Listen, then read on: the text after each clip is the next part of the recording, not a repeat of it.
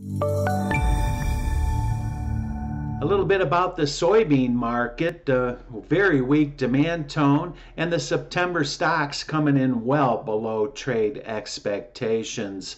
First factor for the market, traders believe that near half of the soybean crushing plants in northern and northeastern China have been shut down in the past week, and some traders believe the September crush could come in around 10% down from the August crush. This is a bearish short-term demand factor for soybeans.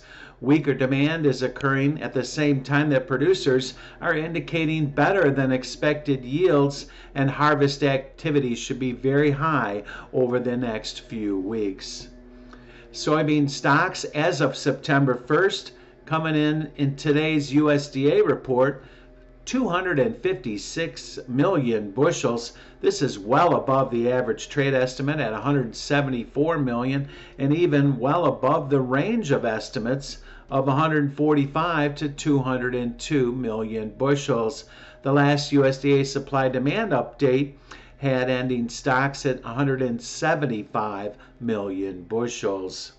Short-term resistance for November soybeans is at 1282, with 1242.5 and then 1230.5 as next support. Thank you, Terry Roggensack, coming to you from the CME Group.